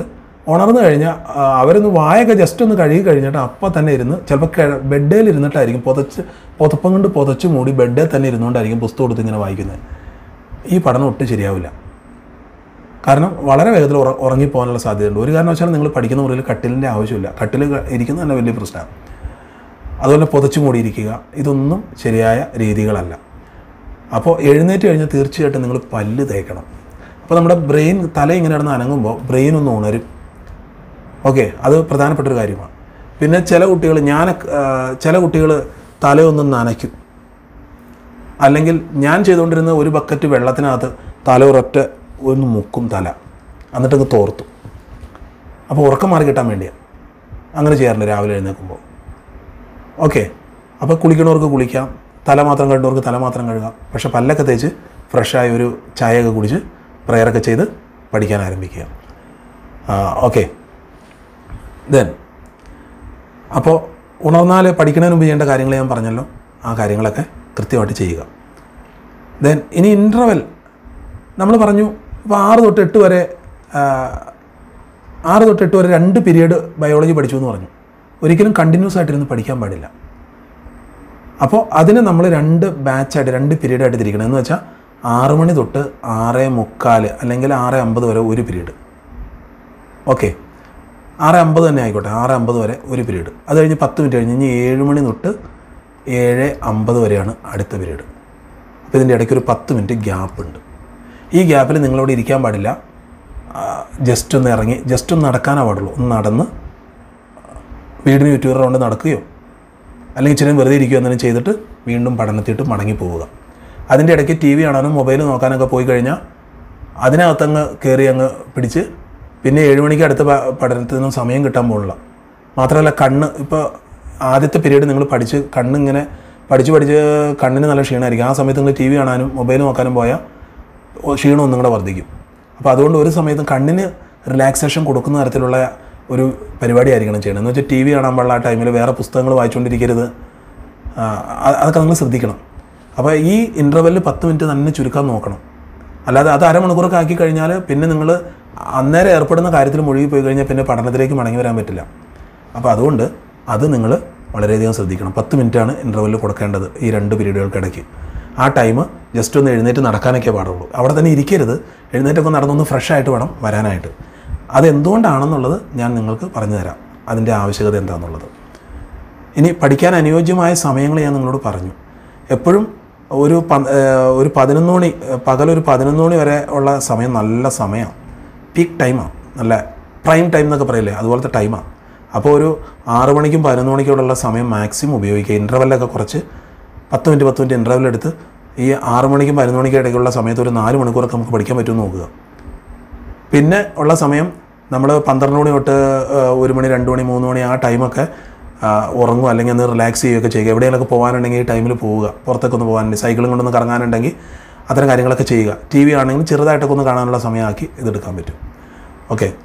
പിന്നെ നിങ്ങൾ പിന്നെയും പഴയതുപോലെ പഠിക്കുക. അതിനകത്ത് 7 മണി തൊട്ട് 9 മണി വരെയുള്ള സമയം നല്ല ടൈമാണ്. അല്ലെങ്കിൽ 6 തൊട്ട് 9 മണി വരെയുള്ള സമയം നല്ല ടൈമാണ്. ഇതിനിടയ്ക്ക് ഒരു ഓൺലൈൻ ക്ലാസ് ചെറുതായിട്ട് വരുന്നുണ്ട്. ഓക്കെ, അതൊക്കെ അരമണിക്കൂർ നേരെ ഉണ്ടാവുള്ളൂ ആകെ. ഓക്കെ, അപ്പോൾ ഈ അനുയോജ്യമായ സമയം നിങ്ങൾ ക്രമീകരിച്ചു. ഓക്കെ. ഇനി നിങ്ങളുടെ പഠന സ്ഥലം ക്രമീകരിക്കുന്നതിനെക്കുറിച്ച്. എപ്പോഴും നമുക്ക് പഠിക്കാനായിട്ട് കൃത്യമായിട്ടൊരു സ്ഥലം ഉണ്ടായിരിക്കണം. അതൊരു മുറി ആയിരിക്കാം, അല്ലെങ്കിൽ വീടിൻ്റെ ഏതെങ്കിലും ഒരു മൂലയായിരിക്കാം, എവിടെയെങ്കിലും ആവാം. കൃത്യമായിട്ട് അങ്ങനെ ഒരു സ്ഥലം നമുക്ക് വേണം.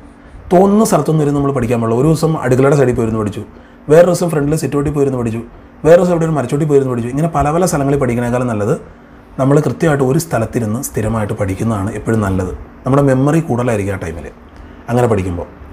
ഇനി പഠിക്കുമ്പോൾ നിങ്ങൾ എപ്പോഴും ശ്രദ്ധിക്കേണ്ടത് വെളിച്ചം ഏത് സൈഡിൽ നിന്ന് വരണം. നമ്മുടെ കണ്ണിലേക്ക് ഡയറക്റ്റ് വെട്ടടിക്കുന്ന രീതിയിലായിരിക്കും നമ്മുടെ മേശ ക്രമീകരിച്ചിരിക്കുന്നത്. അങ്ങനെ ക്രമീകരിച്ച് വെച്ച് കഴിഞ്ഞാൽ നമ്മുടെ കണ്ണ് ടയേർഡായി പോകും, അല്ലേ? അപ്പോൾ വെട്ടം എവിടെ നിന്നാണ് എപ്പോഴും വരേണ്ടത്? നമ്മളിങ്ങനെ എഴുതുന്നതുകൊണ്ട് വെട്ടം എല്ലായ്പ്പോഴും വരേണ്ടത് ഏത് സൈഡിൽ നിന്നാണ്? വെളിച്ചം വരേണ്ടത് ഇടത് സൈഡിൽ നിന്ന് വെളിച്ചം വരണം. ഇടത് സൈഡിൽ നിന്ന് വെളിച്ചം വരണ രീതിയിലായിരിക്കണം നമ്മളിരിക്കണം. നമ്മുടെ കൈയുടെ ഇടത് സൈഡിൽ നിന്ന് വെളിച്ചം, ലെഫ്റ്റ് ഹാൻഡ് സൈഡിൽ നിന്ന് അവിടെ നിന്നായിരിക്കണം. ലൈറ്റിൻ്റെ സ്ഥാനം ലെഫ്റ്റ് സൈഡായിരിക്കണം. എന്നിട്ട് ഇരുന്ന് വേണം വായിക്കാനും പഠിക്കാനൊക്കെ. പിന്നെ ഫർണിച്ചർ നിങ്ങൾക്കറിയാം, ശരിയായ കസേരയും ഡെസ്കൊക്കെ ആവശ്യമാണ്. ഇനി പഠന സ്ഥലം തിരഞ്ഞെടുക്കുമ്പോൾ എപ്പോഴും അധികം തിരക്കില്ലാത്ത സ്ഥലമായിരിക്കണം. എന്ന് വെച്ചാൽ വീടിൻ്റെ ഫ്രണ്ട് റൂമിലൊക്കെ പോയിരുന്നു കഴിഞ്ഞാൽ എപ്പോഴും ഇവിടെ അതിഥികൾ വന്നുകൊണ്ടിരിക്കുന്ന സ്ഥലമായിരിക്കും. അപ്പോൾ എപ്പോഴും ഡിസ്റ്റർബ്ഡ് ആവാനുള്ള സാധ്യതയുണ്ട്. അതുകൊണ്ട് ഒരു ഒഴിഞ്ഞ സ്ഥലമായിരിക്കണം. ആരും എളുപ്പത്തിൽ ശല്യം ചെയ്യാൻ പറ്റാത്ത ഒരു ഏരിയ ആയിരിക്കണം. വാതിലൊന്നും അടച്ചിരിക്കണം നല്ല പരിപാടിയല്ല. അതൊക്കെ നമ്മളെ വേറെ രീതിയിൽ പലതരം തെറ്റായ കാര്യങ്ങളിലേക്ക് നമ്മളെ പ്രലോഭിപ്പിക്കുന്ന സാഹചര്യങ്ങൾ സൃഷ്ടിക്കും. അതുകൊണ്ട് വാതിലൊന്നും അടയ്ക്കേണ്ട കാര്യമില്ല. ഓക്കെ. ഞാൻ നിങ്ങളോട് ആദ്യം പറഞ്ഞല്ലോ എന്തുകൊണ്ടാണ് 40-45 മിനിറ്റ് കഴിയുമ്പോൾ നമ്മളൊരു ബ്രേക്ക് എടുക്കണം എന്ന് പറഞ്ഞത്. അതിൻ്റെ കാരണം പഠനത്തിൻ്റെ ഒരു ഗ്രാഫാണ് ഞാൻ കൊടുത്തിരിക്കുന്നത്. ഒരു കുട്ടി പഠിക്കാൻ ആരംഭിക്കുകയാണ്. അപ്പോൾ നമ്മളീ പറഞ്ഞ വ്യവസ്ഥ പ്രകാരമാണ് കുട്ടി പഠിക്കുന്നത്. നല്ലൊരു ഒഴിഞ്ഞ കോണിൽ നല്ലൊരു സ്ഥാനത്തിരുന്നാണ് പഠിക്കുന്നത്. അപ്പോൾ സമയം ഇങ്ങനെ പൊയ്ക്കൊണ്ടിരിക്കുകയാണ് കാണുന്നത്. 50 മിനിറ്റ് വരെയുള്ള സമയം കാണുന്നത്. അപ്പോൾ കുട്ടി ആരംഭത്തിൽ പഠിക്കാനിരിക്കുമ്പോൾ കുട്ടിക്ക് ഫുള്ളായിട്ട് അതിനകത്തായിട്ട് കോൺസെൻട്രേറ്റ് ചെയ്യാൻ പറ്റില്ല. കാരണം അതിനുമുമ്പ് വേറെ എന്തോ കാര്യത്തിലായിരുന്നു. പക്ഷേ ടെസ്റ്റ് തുറന്നു വായിക്കാൻ ആരംഭിച്ചു, വേറെ ഒരു ഇടപെടലും കുട്ടിക്കില്ല കേട്ടോ. ഇടയ്ക്ക് ഫോൺ വരുന്നില്ല, അമ്മ വന്നിട്ട് ഓരോ ചോദ്യങ്ങൾ ചോദിക്കുന്നില്ല, അനിയത്തി വന്ന് ശല്യം ചെയ്തില്ല, ഇങ്ങനെ ഒന്നുമില്ല. കുട്ടി തന്നെ ഇരുന്ന് വേറെ ഒരു ചിന്തയില്ലാതെ പഠനം മാത്രമായിട്ടിരിക്കുക. അങ്ങനെ അതിനകത്ത് കോൺസെൻട്രേറ്റ് ചെയ്ത് കഴിഞ്ഞാൽ സമയം കഴിയും തോറും കോൺസെൻട്രേഷൻ കൂടി വരും. കണ്ടോ, പരിസരം മറന്ന ഒരു രീതിയിട്ട് വരും കുറേ കഴിയുമ്പോൾ. അങ്ങനെ ഇരിക്കുന്ന കുട്ടികൾ കേട്ടോ. അപ്പോൾ ഈ സമയത്തൊക്കെ പഠനമാണ് ഈ കാണിച്ചേക്കണം. ഇത്രയേ പഠിക്കാൻ പറ്റണേ. ആദ്യമൊക്കെ പഠനത്തിൻ്റെ അളവ് കുറവായിരുന്നു. പക്ഷേ ഈ 15 മിനിറ്റ് തൊട്ട് നിങ്ങൾ നോക്കി അങ്ങ് ഉയർന്നു വരിക. 20, 25, 30, 35 മിനിറ്റിലൊക്കെ ഹൈ റേഞ്ചിലാണ്. എന്ന് വെച്ചാൽ വായിക്കണ അപ്പം മനസ്സിലായി പോവുക. എന്ന് വെച്ചാൽ ഫുൾ ആ സമയത്ത് ഒരാൾ നമ്മളെ പുറകിൽ നിന്ന് വന്ന് വിളിച്ചാൽ നമ്മളങ്ങ് ഞെട്ടിപ്പോവും. അത്തരത്തിൽ ആ പഠനവുമായിട്ട് ഇഴുകി ചേർന്നേക്കുക. അപ്പോൾ പഠിക്കാതിരിക്കുമ്പോൾ ഒരിക്കലും ജനലൊക്കെ പുറം കാഴ്ച കാണാൻ പാകത്തിന് ഇരിക്കരുത് കേട്ടോ. അത് ഞാൻ പറയാൻ വിട്ടുപോയി. അപ്പോൾ ആ ജനലിലേക്കൂടെ എന്തെങ്കിലും ആരെങ്കിലും പാസ് ചെയ്യുമ്പോൾ അതൊക്കെ ശ്രദ്ധിച്ചിരിക്കും. അങ്ങോട്ടുള്ള അതും നിങ്ങൾ ശ്രദ്ധിക്കണം. അപ്പോൾ ലൈറ്റും തിരഞ്ഞെടുക്കുമ്പോൾ ശ്രദ്ധിക്കണം, ജനൽ സൈഡ് ആയിരിക്കരുത്. ജനലിന് അഭിമുഖമായിട്ടോ വാതിലിന് അഭിമുഖമായിട്ടോ ഒന്നും ഇരിക്കരുത്. അപ്പോൾ നിങ്ങളുടെ ശ്രദ്ധ മാറിപ്പോകാനുള്ള സാധ്യതയുണ്ട്. എപ്പോഴും ഭിത്തിക്ക് അഭിമുഖമായിട്ടിരിക്കുക. ഭിത്തിയിലേക്ക് നോക്കി ഇരിക്കുന്ന ഒരു സ്റ്റൈലാണ് എപ്പോഴും നല്ലത്, ഫുൾ കോൺസെൻട്രേഷൻ. അപ്പോൾ 40 മിനിറ്റ് കഴിയുമ്പോൾ തൊട്ട് നിങ്ങളൊന്ന് ശ്രദ്ധിച്ചേ, ഗ്രാഫ് ഇങ്ങനെ താണ് വരുന്നത്. പിന്നെ മനസ്സിലാവാണ്ടായി തുടങ്ങും, ബോറടിച്ചു തുടങ്ങും. കണ്ടോ, ഒരു 50 മിനിറ്റ് കഴിഞ്ഞപ്പോൾ പിന്നെ ഭയങ്കര ബോർ. ഇതേ പരുവത്തിയിട്ട് ഗ്രാഫ് വരും, പിന്നെ ഇങ്ങനെ അങ്ങ് പോവുള്ളൂ. അപ്പോൾ ആ സമയം നമ്മളിങ്ങനെ ഇരുന്ന് പഠിച്ചാൽ, ഒത്തിരി സമയം പഠിച്ചാലും നമ്മൾ കാര്യം മനസ്സിലാവില്ല. അപ്പോൾ ഈ 50 മിനിറ്റ് ആകുമ്പോൾ നമ്മളൊരു ബ്രേക്ക് എടുത്തു കഴിഞ്ഞാൽ, ഒരു 10 മിനിറ്റ് ബ്രേക്ക് എടുത്തൊന്ന് റിലാക്സ് ചെയ്തിട്ട് വന്നു കഴിഞ്ഞാൽ വീണ്ടും നമുക്ക് ഇതുപോലെ ഒരു കർവ് അങ്ങ് സ്റ്റാർട്ട് ചെയ്യാൻ പറ്റും. ഓക്കെ, അതുകൊണ്ടാണ് ഇരുന്നിരിപ്പിൽ ഇരിക്കരുതെന്ന് ഞാൻ പറഞ്ഞതിൻ്റെ കാര്യം. ഇത് എൻ്റെ കണ്ടുപിടുത്തമല്ല, ഇത് ശാസ്ത്രീയമായ പഠനത്തിൻ്റെ ഒരു ഗ്രാഫാണ് ഇത്. അതുകൊണ്ടാണ് നമ്മുടെ സ്കൂളിലൊക്കെ പീരീഡുകൾ തന്നെ 40 മിനിറ്റൊക്കെ ആക്കി വെച്ചിരിക്കുന്നതിൻ്റെ പ്രധാന കാരണം അതാണ്, കുട്ടി കൂടുതലായിട്ട് കോൺസെൻട്രേറ്റ് ചെയ്യാൻ. എന്നാൽ ഇതൊന്നും പൂർണ്ണമായിട്ടും പാലിക്കാൻ സ്കൂളിലൊന്നും സാധിക്കാറില്ല എങ്കിൽ പോലും. ഓക്കെ, അപ്പോൾ ഇതാണ് പഠനത്തിൻ്റെ ഗ്രാഫ്. സയൻറ്റിഫിക് ആയിട്ടുള്ള രീതിയാണല്ലോ നമ്മളിപ്പോൾ നോക്കുന്നത്. അപ്പോൾ ഇങ്ങനെ പഠിക്കുക. ഇനി ഈ പഠന സമയത്തുള്ള ഫുഡ്, ഉറക്കം, എൻ്റർടൈൻമെൻറ്റ്സ്, അതിനെക്കുറിച്ച് എനിക്ക് പറയാനുള്ളത്. അതിനകത്ത് ഫുഡിനെ കുറിച്ച് ഞാൻ ഓൾറെഡി, ഉറക്കത്തെക്കുറിച്ച് ഞാൻ പറഞ്ഞു കഴിഞ്ഞു. ഉറക്കം നമ്മൾ ഒരിക്കലും 8 മണിക്കൂർ ഉറങ്ങുക എന്നുള്ളത് കുറച്ച് കഴിഞ്ഞാൽ പറ്റാൻ പോണ കാര്യം എന്ന് വെച്ചാൽ, അത് പെൻഡിങ് ആയിട്ട് കടന്നു കഴിഞ്ഞാൽ പലിശ സഹിതം നമ്മൾ കൊടുക്കേണ്ടി വരും. മാത്രമല്ല നമ്മുടെ മെമ്മറി കുറയാൻ സാധ്യതയുണ്ട്. ഒത്തിരി നാളുകൾ നമ്മൾ 8 മണിക്കൂർ ഉറങ്ങാതെ ഉറക്കം ഇങ്ങനെ കുറച്ച് കൊണ്ടുവന്നു കഴിഞ്ഞാൽ നമ്മുടെ മെമ്മറി വർക്ക് ചെയ്യില്ല. കുറേ കഴിയുമ്പോഴത്തേട്ടും നമ്മൾ ചില ദിവസങ്ങളിൽ തലവേദന ഇളകും, കണ്ടമാനം ഉറങ്ങേണ്ടി വരും. 1 മണിക്കൂർ നമ്മൾ ഉറക്കം പെൻഡിങ് ആക്കി കഴിഞ്ഞാൽ ചിലപ്പോൾ 2 മണിക്കൂർ ഉറങ്ങിയാൽ അതിൻ്റെ ഒരു ക്ഷീണം തരുള്ളൂ. അപ്പോൾ നമുക്ക് നഷ്ടം വരും. അപ്പോൾ അതുകൊണ്ട് എല്ലാ ദിവസവും 8 മണിക്കൂർ തന്നെ ഉറങ്ങുക. മാതാപിതാക്കളൊക്കെ ചിലപ്പോൾ ശാസ്ത്രീയമല്ലാതെ വെറുതെ പറയും. എന്ന് വെച്ചാൽ 12 മണിക്ക് വരെ നിങ്ങളിരുന്ന് പഠിച്ചിട്ടും ചിലപ്പോൾ നിങ്ങളോട് 4 മണിക്ക് എണീക്കാനൊക്കെ പറയാം. അതൊക്കെ അശാസ്ത്രീയമാണ്. അത് എന്നെ കേൾക്കുന്ന മാതാപിതാക്കൾ ആരെങ്കിലും അത് ശ്രദ്ധിക്കണം. 8 മണിക്കൂർ കുട്ടി ഉറങ്ങണം, അത് വളരെ നിർബന്ധമാണ്. എന്നാലേ പഠിച്ച കാര്യം മെമ്മറി കിട്ടുള്ളൂ, പരീക്ഷയ്ക്ക് അത് എഴുതി വയ്ക്കാൻ പറ്റുള്ളൂ. അല്ലെങ്കിൽ പരീക്ഷ ഹോളിൽ നിന്ന് പുറത്തിറങ്ങി കഴിയുമ്പോഴായിരിക്കും ഉത്തരങ്ങളൊക്കെ മനസ്സിലേക്ക് വന്നെ. ഹാളിൽ ചോദ്യം കാണുമ്പോൾ ഉത്തരം വരില്ല. അത് കഴിഞ്ഞ് തിരിച്ച് വീട്ടിൽ വരുമ്പോൾ സ്കൂൾ ബസ്സിൽ ഇരിക്കുമ്പോഴായിരിക്കും ഉത്തരങ്ങൾ ഓർമ്മ തന്നെ. അപ്പോൾ അങ്ങനത്തെ അനുഭവങ്ങളൊക്കെ ഉണ്ടാവും. അപ്പോൾ അതുകൊണ്ട് നമ്മുടെ ഓർമ്മ കറക്റ്റ് ആക്കണമെങ്കിൽ, മെമ്മറി കറക്റ്റായിട്ട് വർക്ക് ചെയ്യണമെങ്കിൽ നിരന്തരമായിട്ട് 8 മണിക്കൂർ ഉറക്കം വളരെ അത്യാവശ്യമാണ്. ഓക്കെ, അപ്പോൾ സ്ലീപ്പിനെ കുറിച്ച് പറഞ്ഞു. ഫുഡ് നമ്മൾ കഴിക്കുമ്പോൾ നമ്മളിങ്ങനെ 7 മണിക്കൂർ 8 മണിക്കൂർ പഠിക്കുന്ന ഒരു ഇതായതുകൊണ്ട് ഹെവി ഫുഡ് ഒറ്റ ടൈമിൽ കൂടുതൽ ഭക്ഷണം കഴിക്കരുത്. അങ്ങനെ കഴിച്ചാൽ ഉച്ചയ്ക്ക് ഭയങ്കര ഹെവി ആയിട്ടൊരു ഫുഡും കഴിച്ചു കഴിഞ്ഞാൽ പിന്നെ അങ്ങ് ഉറങ്ങിപ്പോവും. അപ്പോൾ കുറേശ്ശെ ഫുഡ് കഴിക്കുക, ഇടയ്ക്കിടയ്ക്ക് കുറച്ച് ഫുഡ്. എന്ന് വെച്ചാൽ ഉച്ചത്തെ ഭക്ഷണം ഒരു 2 ട്രിപ്പ് 3 ട്രിപ്പായിട്ട് കുറേശ്ശെ ഇടയ്ക്കിടയ്ക്ക് കഴിക്കുക. അത്താഴം നേരത്തെ കഴിക്കുക, 7 മണിയൊക്കെ ആകുമ്പോൾ കഴിക്കുക, 7 മണിക്ക് കുറച്ച് ഫുഡ് കഴിക്കുക, 8 മണിയാകുമ്പോൾ കുറച്ച് കഴിക്കുക. അങ്ങനെ ഇടയ്ക്കിടയ്ക്ക് ഗ്യാപ്പിട്ട് കുറേശ്ശെ കഴിച്ചാൽ ക്ഷീണം ഉണ്ടാവില്ല. അപ്പോൾ അങ്ങനെ ഫുഡ് കഴിക്കാനായിട്ട് ശ്രമിക്കുക. ഫുഡ് നല്ല രീതിയിൽ കഴിക്കണം. കുട്ടികൾക്ക് താല്പര്യമുള്ള ഫുഡ് തന്നെ ഈ ടൈമുകളിൽ കൊടുത്തു കഴിഞ്ഞാൽ അവരുടെ പഠനത്തെ അത് ഒത്തിരി പ്രോത്സാഹിപ്പിക്കും, ഉത്സാഹം കിട്ടും അവർക്ക്. ദെൻ എൻ്റർടൈൻമെൻറ്റ്സ്, ഇത് നമ്മൾ ശ്രദ്ധിക്കേണ്ട കാര്യം, ഈ പഠനത്തിൻ്റെ ഇടയ്ക്കുള്ള ഇൻ്റർവൽ ടൈമുകളിൽ ഒരിക്കലും TV കാണുകയോ മൊബൈൽ കണ്ടമാനം കൂടുതലായിട്ട് ഉപയോഗിക്കുകയൊക്കെ ചെയ്യേണ്ട വന്നു കഴിഞ്ഞാൽ നമ്മുടെ ശ്രദ്ധ മാറിപ്പോകാനുള്ള സാധ്യത ഉണ്ട്. അതുപോലെ സ്പോർട്സ്, വളരെ അധ്വാനമുള്ള സ്പോർട്സുകൾ, ഇപ്പോൾ ഫുട്ബോളൊക്കെ ആണെങ്കിൽ 2-3 മണിക്കൂർ കണ്ടിന്യൂസ് ഓട്ടാണ്. അപ്പോൾ അതൊരു ഹാർഡ് വർക്കാണ് ശരിക്കും. അപ്പോൾ അതിൻ്റെ ക്ഷീണം കാരണം അന്ന് രാത്രി സമയത്തിന് മുമ്പേ ഉറക്കം വരാൻ ആരംഭിക്കും, നേരം വെളുത്ത് എഴുന്നേക്കാൻ പറ്റാതെ വരും, പരിക്ക് പറ്റാനായിട്ടുള്ള ഇടയുണ്ട്. ഇങ്ങനെയൊക്കെയുള്ള പ്രശ്നങ്ങളുള്ളതുകൊണ്ട് അധികം അധ്വാനം കൂടുതലുള്ള ഗെയിംസൊന്നും ഈ നാളുകളിൽ അധികം പരിശീലിക്കാതിരിക്കുന്നത് നല്ലത്. കാരണം സമയത്ത് നമുക്ക് പഠിക്കാനോ എഴുന്നേക്കാനൊന്നും പറ്റാതെ ഒരു ക്ഷീണം കൂടുതലായിരിക്കും. അപ്പോൾ അതും ശ്രദ്ധിക്കണം. ഓക്കെ, ഇനി നമ്മൾ ടൈം ടേബിൾ സെറ്റ് ചെയ്യുമ്പോൾ അതിൻ്റെ വിഷയം തിരഞ്ഞെടുക്കുമ്പോൾ നമ്മൾ ശ്രദ്ധിക്കണം. ഇപ്പോൾ രാവിലെ നമ്മൾ 4 മണിക്ക് നമ്മൾ ഒരു വിഷയം ഇട്ടിട്ടുണ്ട്. 4 മണിക്ക് എണീക്കുന്ന കുട്ടിയാണ്. 4 മണി തൊട്ട് 5 മണി വരെ ഒരു വിഷയം പഠിക്കാൻ ഇട്ടിട്ടുണ്ട്. ആ വിഷയം ആരംഭത്തിൽ പഠിക്കുന്ന വിഷയം എപ്പോഴും എളുപ്പമുള്ള, കുട്ടിക്ക് എപ്പോഴും താല്പര്യമുള്ള വിഷയം ആദ്യം ഇടുക. ഒരു കുട്ടിക്ക് മാത്സ് ഭയങ്കര ബുദ്ധിമുട്ടാണ്, ഇഷ്ടമല്ല എന്നിരിക്കട്ടെ, അല്ലെങ്കിൽ സോഷ്യൽ സയൻസ് ഇഷ്ടമല്ല എന്നിരിക്കട്ടെ.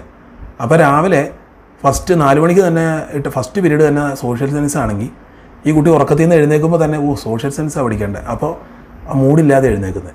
അതേസമയം ആ ഫസ്റ്റ് സെഷനിൽ ഏറ്റവും എളുപ്പമുള്ളൊരു വിഷയം ഇടുകയാണെങ്കിൽ കുട്ടി ഉത്സാഹത്തോടെ എഴുന്നേൽക്കാനായിട്ട് വരും. ഓക്കെ, അപ്പോൾ നിങ്ങൾ ടൈം ടേബിൾ ചെയ്യുമ്പോൾ അത്തരത്തിൽ ചെയ്യണം. മലയാളം കഴിഞ്ഞ് പിന്നെ ഇംഗ്ലീഷ്, അത് കഴിഞ്ഞ് പിന്നെ ഹിന്ദി, അങ്ങനെ ലാംഗ്വേജ് എല്ലാം കൂടെ കൂട്ടിപ്പിടിച്ചിടാതെ ഒരു മലയാളം കഴിഞ്ഞ് കഴിഞ്ഞാൽ പിന്നെ സയൻസിൽ നിന്ന് ഒരു വിഷയം ഇടുക, പിന്നെ സോഷ്യൽ സയൻസിൽ നിന്ന് ഒരു വിഷയം ഇടുക, അങ്ങനെ മിക്സ് ചെയ്ത് വിഷയങ്ങൾ അലോട്ട് ചെയ്യുക. അപ്പോൾ ടൈം ടേബിൾ കുറച്ചും കൂടെ നല്ലോണം നമുക്ക് കൊണ്ടുപോകാൻ പറ്റുന്ന രീതിയിലാവും. ഇനി നമ്മൾ പഠിക്കുമ്പോൾ ശ്രദ്ധിക്കേണ്ട ഒരു കാര്യമുണ്ട്. നമ്മളിപ്പോൾ റിവിഷൻ ടൈമിൽ പഠിക്കുന്ന കാര്യങ്ങൾ പരീക്ഷയുടെ തലേ ദിവസം നമുക്ക് ടെക്സ്റ്റ് ബുക്ക് ഇങ്ങനെ പതുക്കെ മറച്ച് നോക്കുമ്പോൾ തന്നെ നമുക്ക് എന്ത് ചെയ്യാൻ പറ്റണം, മെമ്മറിയിട്ട് നമുക്ക് വരാൻ പറ്റണം. അപ്പോൾ അതിന് ഷോർട്ട് പോയിൻറ്റ്സ് നമ്മൾ ഉണ്ടാക്കണം. ആ പോയിൻറ്റ്സ് എപ്പോഴും നമ്മൾ ഉണ്ടാക്കണം. ഈ നമ്മുടെ ടൈം ടേബിൾ പ്രകാരം ഓരോ വിഷയം പഠിക്കൂലേ, അന്നേരം നമ്മൾ ഹൈലൈറ്റിംഗ് പെൻ ഒരെണ്ണം മേടിക്കുക. അത് വെച്ച് ഹൈലൈറ്റ് ചെയ്യേണ്ട ഏരിയ മാത്രം, ആ വാക്ക് മാത്രം ഹൈലൈറ്റ് ചെയ്ത് വെക്കുക. അപ്പോൾ പരീക്ഷയുടെ ദിവസം നമ്മൾ ടെസ്റ്റ് തുറക്കുമ്പോൾ നമുക്ക് പെട്ടെന്ന് 5-6 മണിക്കൂർ കൊണ്ട് ടെസ്റ്റ് ഫുള്ളായിട്ട് ഒരു വട്ടം റിവിഷൻ നടത്താനായിട്ട് പറ്റും. അതുപോലെ തന്നെ ചെറിയ ഉത്തരങ്ങളൊക്കെ താഴെ മുകളിലും അതിൻ്റെ മാർജിൻ്റെ താഴെയും മുകളിലൊക്കെ ആയിട്ട് കുറിച്ച് വയ്ക്കുക. അതെന്തിനു വേണ്ടിയാണ്? പരീക്ഷയുടെ തലേദിവസം നമുക്കൊന്നുകൂടെ നോക്കാൻ വേണ്ടിയാണ്. പിന്നെ ടെസ്റ്റ് ആ പേജ് അങ്ങനെ തന്നെ വായിക്കേണ്ട പേജുകളും ആൻസറുകളും ഉണ്ടെങ്കിൽ അത് ഹൈലൈറ്റ് ചെയ്ത് വയ്ക്കുക. അപ്പോൾ താഴെ മുകളിൽ എഴുതണ്ട, ഹൈലൈറ്റ് ചെയ്ത് വെച്ചാൽ അപ്പോൾ ഹൈലൈറ്റ് ചെയ്ത ഭാഗം പെട്ടെന്ന് നമ്മുടെ ശ്രദ്ധയിട്ട് വരും. നമുക്ക് ആ പരീക്ഷയുടെ ദിവസം ഒന്നും കൂടെ നോക്കാനായിട്ട് പറ്റും. അങ്ങനെ സബ്ജക്റ്റ് പോയിൻ്റ് കുറിച്ച് വെക്കാനും മറക്കരുത്. ഓക്കെ, അത് ടെക്സ്റ്റ് ബുക്കിൽ തന്നെ ചെയ്തു വയ്ക്കുന്നതാണ് നല്ലത്. Okay, thank you.